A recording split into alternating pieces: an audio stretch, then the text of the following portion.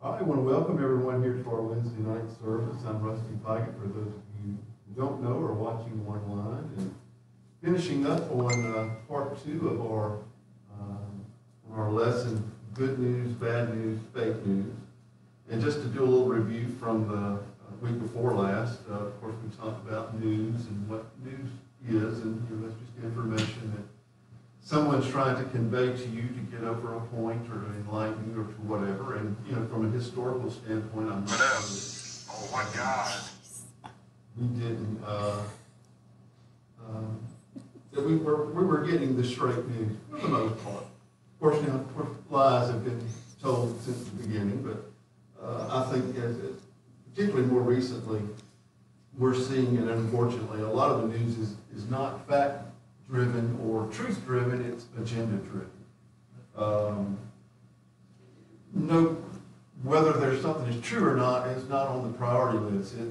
Is this in furtherance of what we're trying to accomplish? What are we trying to get these people to believe or do or act or refrain from acting as the case may be?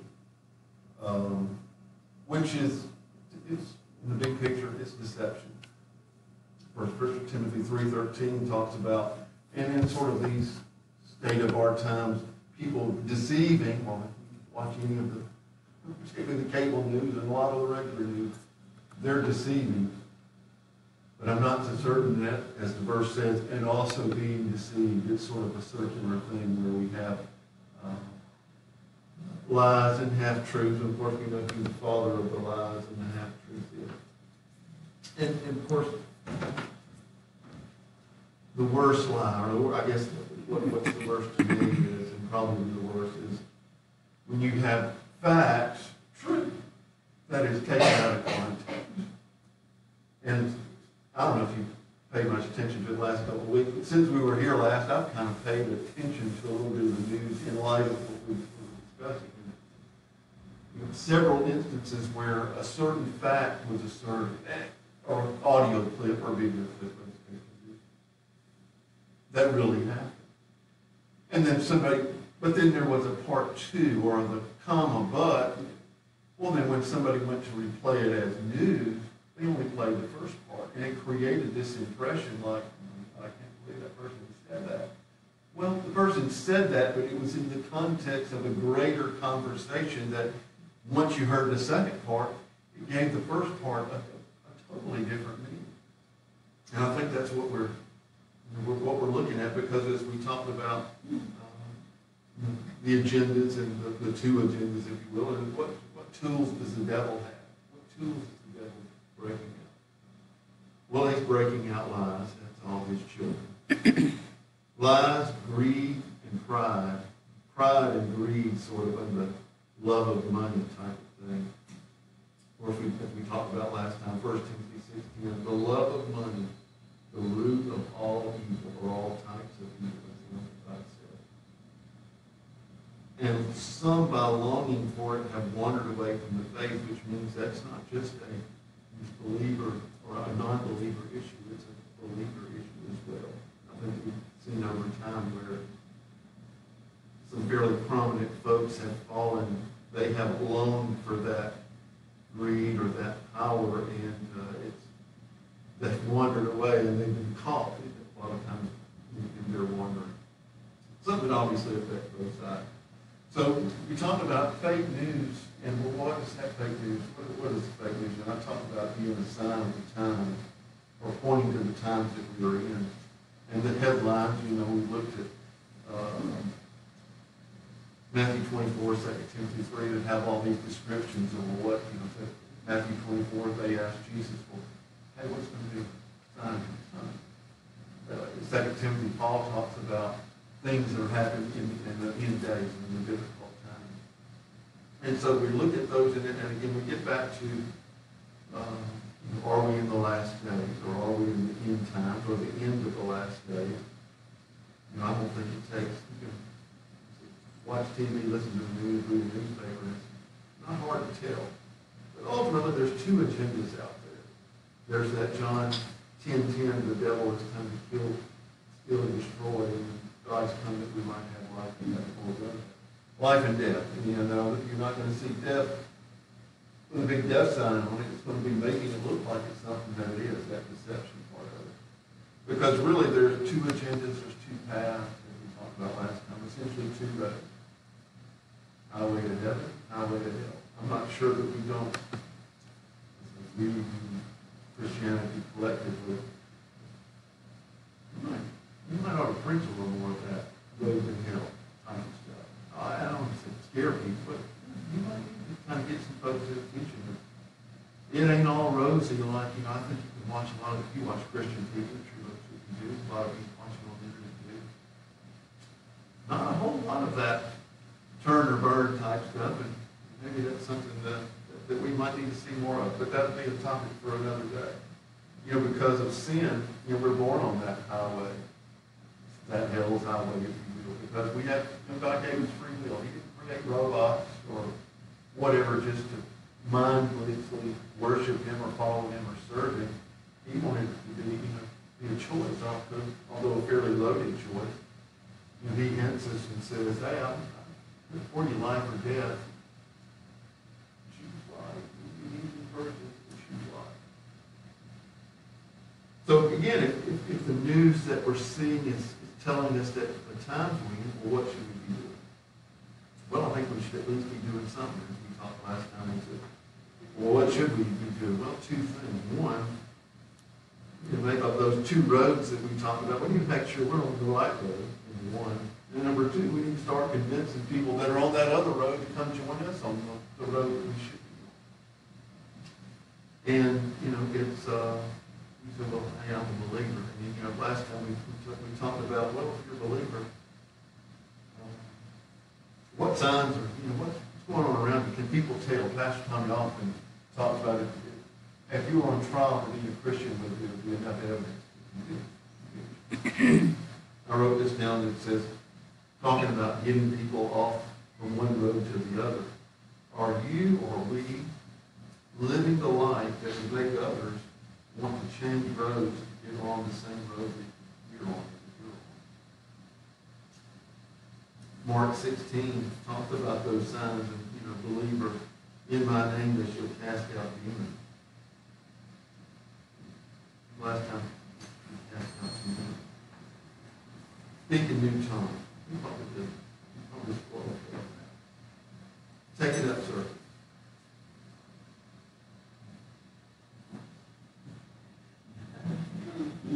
They do any deadly thing, it will hurt.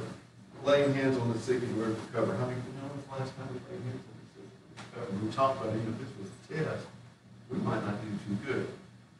I modified those a little bit. If you recall from last time, and sort of said, as far as the casting out devils is, are you getting rid of the things that have no business being in your life? Casting stuff out that shouldn't be good. As to the speaking in new tongues, what are we saying? What are the words that we use? We've been studying and listening in Sunday school about the importance of our words. And would somebody be able to tell, hey, that guy's a Christian by the manner of speech that we use? Or would it be, oh my goodness, I can't believe he's a Christian by the way I've heard him talk. As to the snake, are we living in fear?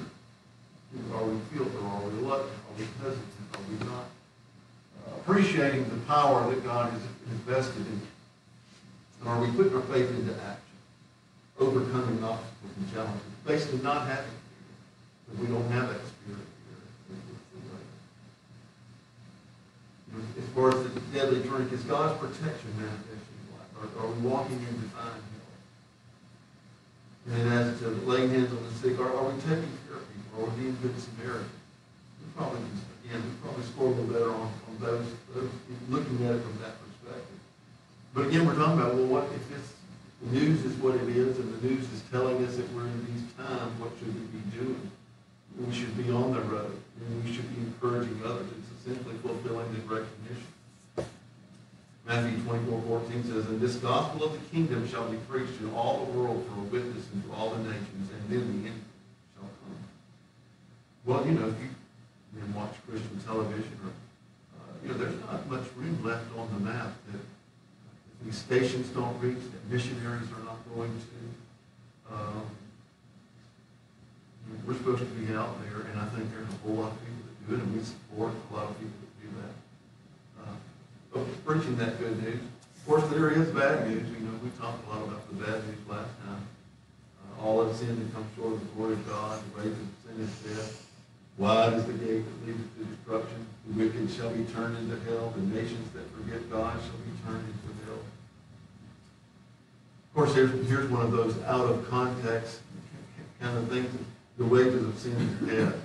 Well, if you stop right there, you think, well, I don't think let's read it in totality, put it into context. It says the wages of sin is death, but the gift of God is eternal life with God, with Him. So again, what should we be doing if we're believers? What are we supposed to be doing with this good news?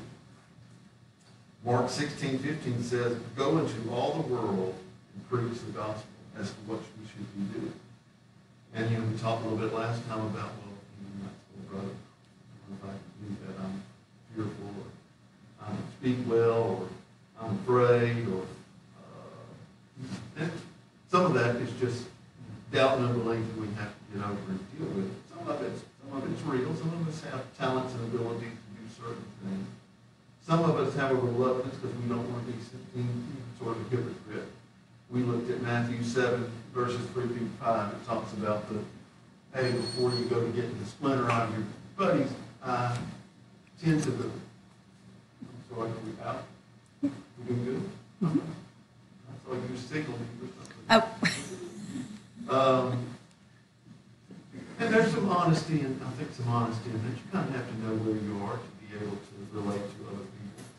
But then we talked about, you know, the Romans 12, verse 2, be not conformed, but be transformed by the renewing of your mind. And 2 Timothy 2, study and show thyself approved.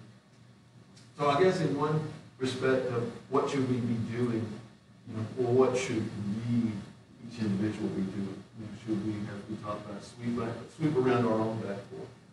Because we certainly, I've seen this happen a bunch. Kind of, I guess I might call it a peeve of mine, of where you see people that are maybe well-intentioned, I suppose, but they're condemning or judgmental as to other people, particularly those that they perceive are not believers. And I think, you know, we can have a problem with, this again is sort of the beam and splinter analogy of, you know, we try to point to things in people's lives or people we may be trying to witness to or to impress upon or persuade, things that maybe perhaps about their habits or whatnot. You know, we're trying to persuade them, but I think we're trying to persuade them about something that's really not a disqualified. You know, because if we start off with telling people the things they need to stop doing, not only is it a turn-off for them, you know, you may easily get rebuffed, and that may be an opportunity lost. But sometimes I think it's, you know, it's really sometimes inconsistent with what God's Word really has to say. Matthew 15:11 says, it's not what goes into the mouth of man that defiles him, but what comes out of his mouth that defiles him. Now, that's not to say that, you know, there are certain habits or things that are not bad for you or good ideas to change anything. But, and I think Paul says it like this in 1 Corinthians 10, says, all things are lawful, but not all things are beneficial or advantageous. All things are lawful, but not all things are constructive to character or edifying as to spiritual life. Again, that's not to say that things we might perceive in others might not really be things that they need to address. But I think we need to be careful in not trying to, as I said last time, baptize folks before they get saved. Basically, clean them up. Okay, we need to get you cleaned up, and then I think it's the other way around. Let's do whatever we can do to get them saved. I approach this. Let's get them in the barn before the gates close.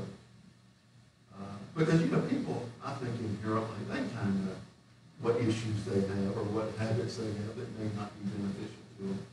But, you know, I think we need to get them saved, and then we can encourage them to work on those worldly things themselves. That's that renewal, that transforming, that not being conformed, but being renewing your mind, that studying, that. And that's something the individual kind of has to do themselves, because if you confront people, people are defensive, and that might, like I say, that may be a lost opportunity, maybe the only opportunity to you may have for them. So we're back to, well, what can I do?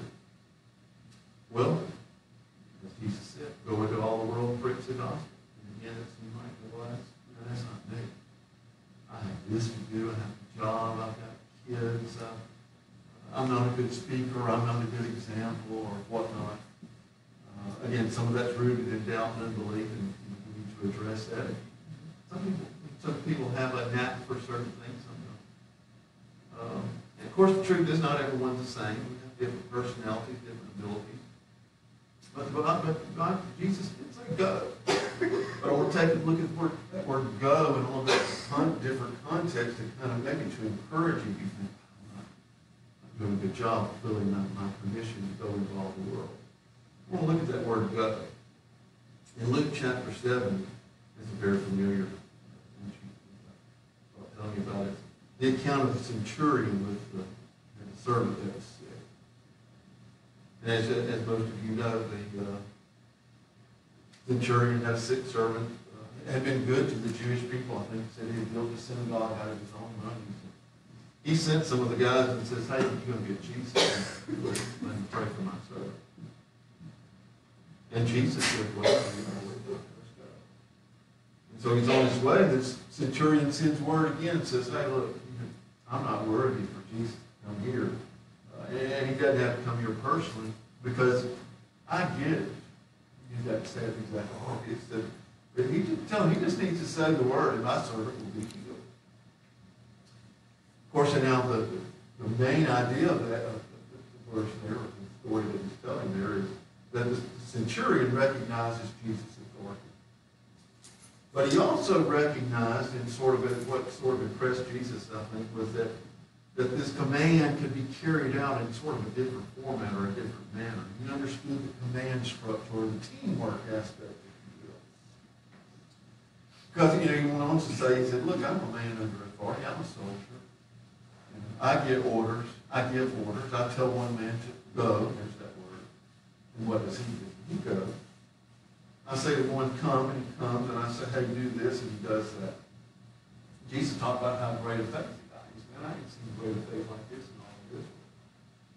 And it's sort of that, when the word comes down from headquarters, in this case, Jesus is telling us go. It's directed to everyone, but it's not just directed to us alone. There's several references where we talk about the body of Christ, and we are parts of the body. We're all parts of the body. And different people have different parts to play. But all in furtherance of the same directive. So back to our centurion, if the centurion got the word, hey, I need you to go take the next city. Well, that wasn't centurion all by himself doing that. He had other people, and maybe not him even going at all. But he could still go and accomplish the goal. And that's kind of what I want to get to, is that, not everyone can go. We all have limitations. Somebody's got to mind the store, so to speak. But we can all play a part. Of course, we're not necessarily talking about the mission. I'm talking about the mission field, but not necessarily the overseas mission field. And that's a certainly important part of it. We're blessed to be able to support Dr. Martin, Dirk and Elizabeth Lewis, the Brazos, and Marie China. Because every time they come here and we give, we're on the credit for whatever they have going on there and wherever they're doing it. Somewhere, wherever the list is being checked, that's a check in our column every time that we do. We're not going there, but we're basically just like the centurion said, hey, I say to Dirk Wood, go. And he goes. And he accomplishes what he's out there to do. He's accomplishing or fulfilling that great mission. Going into all the world. It's not geography, and it's not just distant lands. Of course, it can be right here in our own community. The people that you're around is sort of, in your world. You've heard people sometimes usually describe it as funny when you describe a person or a family or a group, and you say, they're in a whole other world. Well, that's not the world I'm talking about. The world, where is the world that they're living in? Some of you that are on social media, you have groups of friends, and your friends have totally totally separate groups. A lot of them overlap. But there's a world there for you. Or it may be you're at your job. That little place, that little cubby, or that little place that you can be, that you can have an impact. That's the world that I'm talking about going into. And we might have to be creative. You find something that catches your attention. I wrote in the morning that might be a nice topic for the next time, is to talk about ways that we can be creative in putting the gospel out there, or that what we can do in furtherance of the gospel. Well, like our live stream, for instance. Very a wonderful tool. You know, we have the confines of maybe having 100 people here. We can have 100 million right on the live stream. But it doesn't just work by itself. You might think, well, hey, I'm a speaker, I'm a camera guy. Or so. Well, I wrote some of these things. You know, somebody had to have the idea to try it. That was a particular person who says, hey, why don't we try it? Somebody had to put up some money to buy that camera. Somebody had to put up some money, and did put up money to buy that computer. Somebody went to the store and actually bought it. That was me. I actually went to Best Buy. Somebody had to learn about the software. There's several folks that are learning about the software. Somebody had to put up these lights. That was two totally different people, because that gives us a little better view online. And everybody that contributes on Sunday is part of paying for the internet service that allows us to do that sort of thing. One tool, lots of helpers. One going, but a lot of people playing a part. So you can play a part regardless of what your present condition may be. I say you can play. I think I should rather than say we had you, or we had better play a part in doing it. Because we don't want to come up like this next example I'm going to make. We've talked a lot about Matthew 24. Well, following Matthew 24, Jesus sort of expounds on Matthew 24, talks about the kingdom of God, and he talks about, and of course this is all one sort of continuous thing. And he's talking about what's going to happen at the end, and he sort of gives some illustrations of things that we ought to be paying attention to. And again, God recognizes, you know, we all have talents, and what I'm referring to here is that particular, he talks about the wealthy man that had the servants, and he left him with talents. And of course now, in the story, the talents are some monetary form, gold or whatever that they had. But I don't think that word is necessarily misplaced the way we use the word talent. You know, we think Doug has a talent on the drum. Jimmy has a talent. That's not a monetary thing, but he has an ability. He has an ability that many of us don't have. Pastor Tommy hits those drums every time he walks by there. I don't know if he has a talent for the drums. But so I don't think that the use of that word, I think it's not a coincidence that that word was used there. And y'all are familiar with this story. The Bible says that the kingdom of God is like a rich man who's going on a journey and distributed his talents amongst the workers for him. And this is the part I want to, verse 15 says, each according to his own ability. So when the guy was leaving, and when God entrusts us to do something, or wants us to do something, he has an appreciation or understanding of what our abilities may be. Or somebody, you know, one guy got 5 talents. One guy got 2, one guy got 1. I thought, you know, it's something I hadn't really thought about. No one got 0. Everybody got something. One got 5 times more than the other, one got twice, 2.5 times as much as the other one, one got 20% less than the highest guy, but everybody got something. Of course, y'all know, you know what happened. The guy with the 5 turned his 5 into 5 more. 2 into 2 more. And here, I'm thinking, when we read our Bible, I think it's sort of a side note. Every time I read the Bible, I see something there. I don't know how many times I've read a particular verse of this. I bet I've read this story 100 times. And I see something that, like there was no 0. That's the first time that ever dawned on me. No, everybody got something that when he left him. But each according to his own ability. And then when the boss man comes back, well, hey, here's 5 and 5. And we don't want to say that they got sort of slapped on the back. Even though the guy with 5, or the guy with 2, got the same slap on the back that the guy with 5 did. You know, there was no competition necessarily. They may be competitive amongst themselves. There's nothing wrong with it. You know, using one another, playing off one another if you've got a good purpose to it.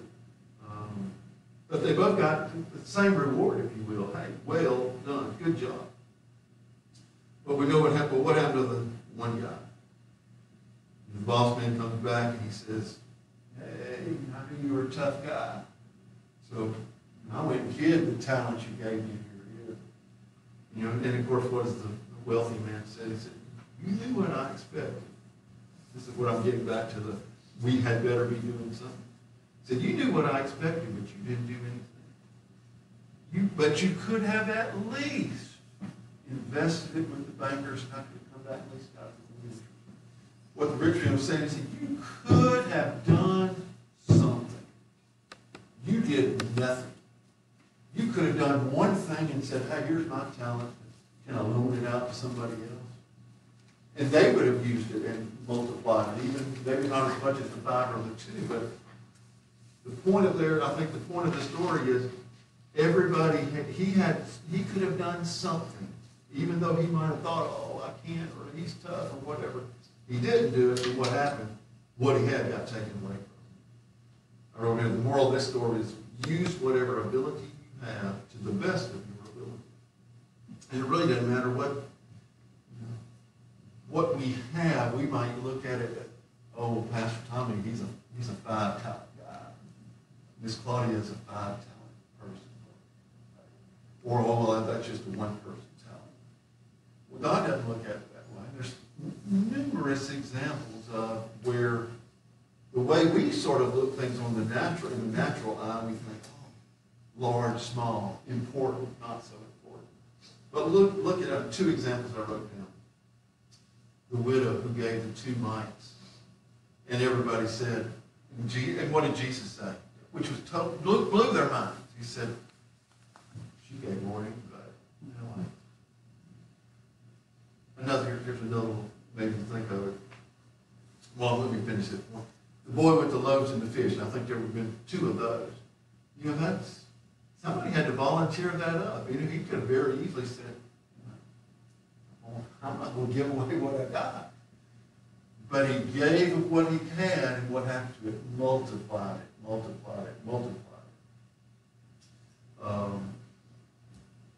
forgot what I was going to say about that one. So again, what do we do? What can we do? We need to be doing something. So what can you do, and what can we do collectively? What can each of us do individually? What can we all do collectively? Romans 12, I want you to think about it, write it down, go home and read it the rest of the week. It is a great chapter that sums up the positions of what we can do. This sort of answers this question, what can I do as an individual, and what can I do as a collective part of a greater body or a team? Romans 12, I'm going to read some of it. This once I start reading, it'll be familiar to you. Present yourselves as a living sacrifice, holy and well-pleasing to God, which is your reasonable, rational act of worship. Verse 2, do not be conformed to this world, but be transformed and renewed by the renewing of your mind. Focusing, this is a beginning, focusing on godly values and ethical attitude. This is sort of something, hey, what can I do? Tend to your own business is probably priority number 1. Going on verse 3, don't think any more highly of yourself and of his importance and ability than he ought to think. For God has apportioned to each of us a degree of faith and a purpose designed for service. For just as in one physical body we have many parts, and these parts do not all have the same function or special use, so we, who are many, are nevertheless just one body in Christ, and individually we are parts of one another, mutually dependent on each other. Since we have gifts that differ according to the grace given to us, Each of us is to use them accordingly. So just because we have a particular thing, there's no respect. God's no respecter of persons. And He's no respecter of talents or abilities. He understands what we may or may not have, or what our capabilities may or may not be in the moment. But He's apportioned to us for each of us to use them accordingly. So if you are a server, serve. If you are a teacher, teach. If you are an encourager, encourage. If you're a giver, give. If you're a person with diligence, show mercy. All of this sort of wraps up into enthusiastically serving the Lord. And then it goes on to bless those who persecute you. Rejoice with those who rejoice. Live in harmony with one another. Don't be haughty, conceited, self-important.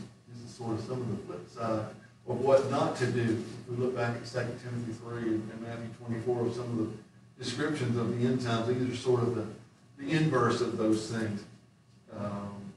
This one, never repay evil for evil. Take thought of what is right and gracious and proper in the sight of everyone. I thought this is interesting. This is verse 18. I'm going to get to it in a minute. If possible, as far as it depends on you, live at peace with everyone. Do not be overcome and conquered by evil, but overcome evil with good. Again, that's a chapter we could read every day, and it would be a good idea. So I want to get back to our topic here was good news, bad news, fake news, and we started with the news and fake news and agendas and how we have to be, as the little song was, be careful, little ears what you hear, be careful, little eyes what you see. We need to be careful what we're seeing, careful what we're hearing, and most importantly, careful what we are focusing on. There's nothing necessarily inherently wrong with watching some news shows to kind of, as someone was saying, kind of see what they have going on over there. But you need to be careful of what we're focusing on and filtering it, as we talked about last time, filtering it through the Word. And essentially, as Jesus admonished us, don't be deceived. I've been, since in preparing for the last time and since the last couple weeks ago until now, I've sort of been watching the news with sort of these thoughts in mind. And there's a war going on out there. And not just a war of this principality. There's people on the streets. There are people looting, burning, killing, mayhem in the streets. And it's, and we need to be aware of that. Just because it hadn't come here to Baldwin County, thank God it hadn't come here. We've got some good leadership here in our county, in our cities, in our area, in our state. But we need to be aware of what's going on. And looking back at verse 15 of Romans 12, if possible, as far as it depends on you, live at peace with everyone. So, that sort of suggests that it might become a time where it might not be possible to live at peace with everyone. It might not be long before we are challenged in all kind of different respects. We may be challenged intellectually. Let me start off with the easy. We may be challenged intellectually with someone asking us to explain, and it may be sarcastically or mocking us or trying to down us. Tell me something about the Bible, and it may be something difficult. You might have difficulty answering. We need to be prepared. Well, how are we prepared? Well, we talked about that. Study, reading, pray, things that everybody can do. We also might be challenged.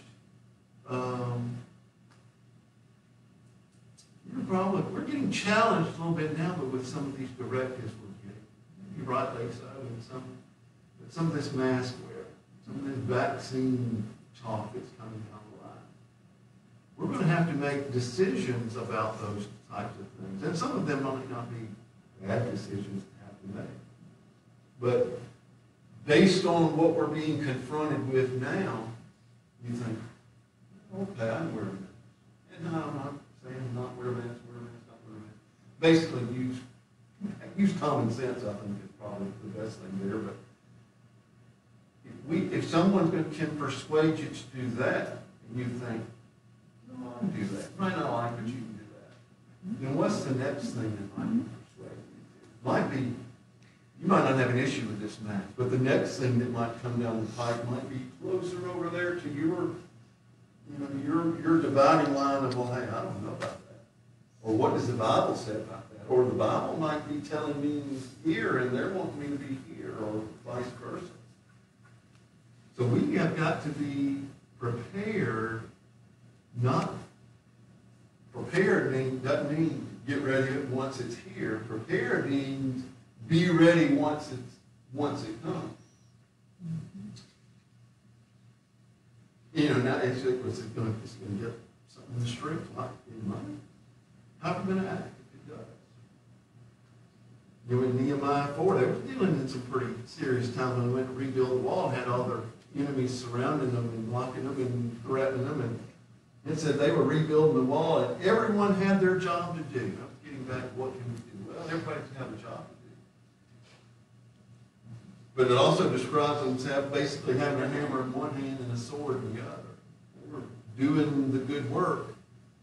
But they were prepared in case something came down the line.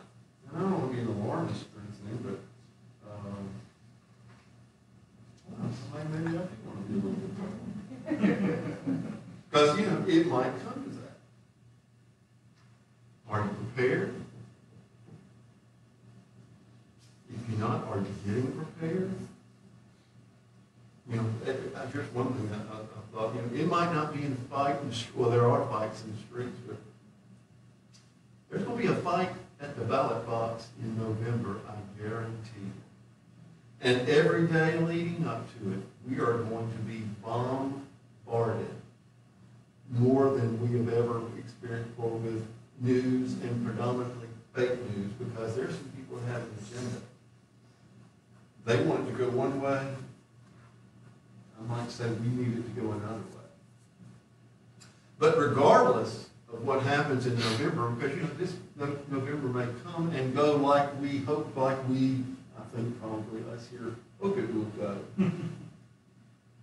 But, you know, there's going to be another November down the road. So we need to, and, you know, or I guess there'll be another November. But regardless of what happens in November, we need to sort of heed the admonition of Matthew 24 that whole talks about, and other examples talk about being alert, being ready, being awake, paying attention, not being deceived. And how do we do all of those things? Reading our Bible. Things everybody can. We can read our Bible. We can pray. We can stay on top of things. We can filter all those things through the Word as we talk about. If the state of the news, the bad news, is telling us what times we're living in. You know, let's look at Matthew 24 and 2 Timothy 3 and compare them to the headlines of today. Well, they're almost interchangeable. You could read some of Matthew 24 as if it was on the front page of the a national paper. I think we're here. I've sort of heard it my whole life, if you will, and I'm sure other people have kind of heard it their whole life. There's some things now in place that weren't in place back when I was a young person, where some of you were young people. Things dealing with Israel and all these other things, signs of the time. We're getting there, so what should we be doing with this? One of the most important things, we need to be fulfilling that Great Commission. We need to go, whether that's going ourselves or supporting someone else that's going. You know, that concept of being parts of one body, it's kind of like being on a team, if you will. What's the goal of the team? Well, the goal of depending on what sport you're playing, I suppose, but in football, for instance, the goal of the offense is to score a touchdown. And the people that, and a lot of times we confuse the people who, the quarterback gets all the glory. Well, you know, if one guy was missing off the line, I don't care how good the quarterback can be, he's going to get a disadvantage to the other team that's got all it. If the other team has 11 and you only got 10, you can have 10 of the best. But those 11 are probably going to get on you. So which is to say, every position is important. You know, I can remember, Dad was a coach and grew up watching film, and how many times the difference between a good play and a great play quite often was the person the furthest away from the ball, either doing their job or not doing their job.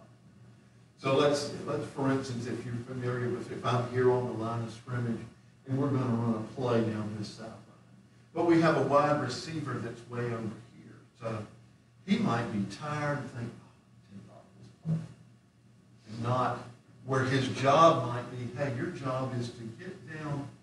We don't know if the guy's going to get tackled over here for a 1 yard gain or a 5 yard gain, but our goal is to go all the way. And go all the way on this play, ideally. But how many times did we see this guy, what we used to use the word lollygag? If y'all don't know what lollygag means. If his job was to, hey, I want you to try to get in front of that safety or keep your quarterback from, and how many times did the backside defender doing his job hustle, hustle, hustle, and make a game-saving tackle or a touchdown-saving tackle, all because the person who might not have thought their job was so important in this particular play didn't do their job. Or, on a positive side, you know, he runs downfield, not only gets in front of a safety, but also gets in front of somebody else and turns an ordinary play into a touchdown. I think if we need to approach that as, if we're the backside receiver, we need to be doing our job just like it was coming to our side if we're part of that team. You know, what should we be doing? Being the best that we can be. Number one, be the best that you can be. Because if I'm in the team concept, if I'm the best that I can be, if I'm doing the best job here, I'm going to be able to contribute much more than if I'm not doing the best that I can be.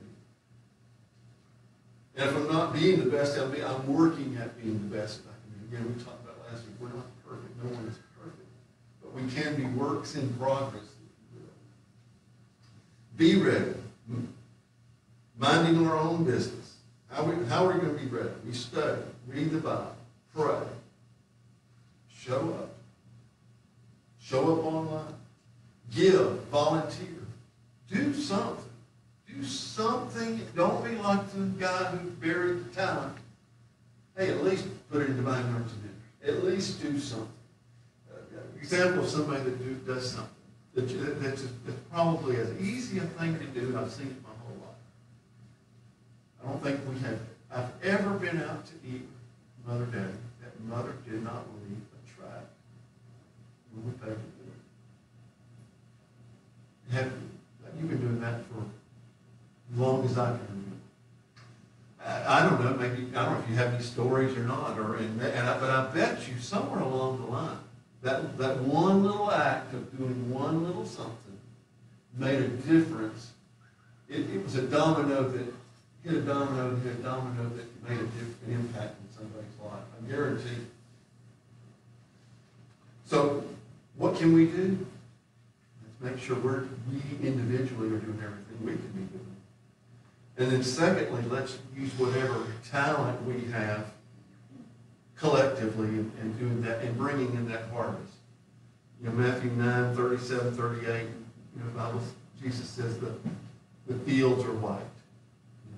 The harvest is out there. If we look around in our world today, unlimited opportunities to fulfilling the Great Commission every single day, whether we're at work, at school, at Walmart, and wherever we might be, there's an opportunity to do something. Because there's a job for you, there's a job for me, and there's a job for everyone of us. You know, so how do we accomplish this? Well, we have a goal. We've got to have a goal. We've got to have a vision. We've got to have a plan. Because, I think that's what faith is. That faith, that's kind of a hard word for some folks to understand. But to me, I think this is accurate. Faith is goal achievement thinking. Of course, if it's something that's goal, it's not manifest here right now. If I'm back to our football, if I'm on, if our goal is to score a touchdown, well, we're on the 20-yard line. We haven't scored yet. We've got a lot of mileage in between us. But we need to start play one, play two, doing my job. Marching forward, not giving up. Which is to say, we can't just think, we can't just have goal achievement thinking and then just think about it. We've got to put some, we can't just think to that thinking, we have to have some action, some work, some doing. I wrote this down because faith, I didn't like this down, it says about faith without works is nothing for dead. I wrote this part. Faith without works is just wishful thinking.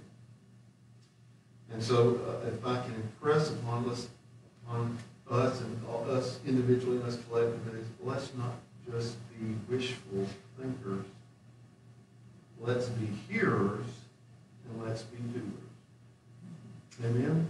Amen. Well, for those of you watching online, we really appreciate you joining us tonight. For all those that are watching, sharing, and giving, when you click that share button on there, we're sending it out to you, and then you're sending it out to everyone else that's in your world. So you're playing your part.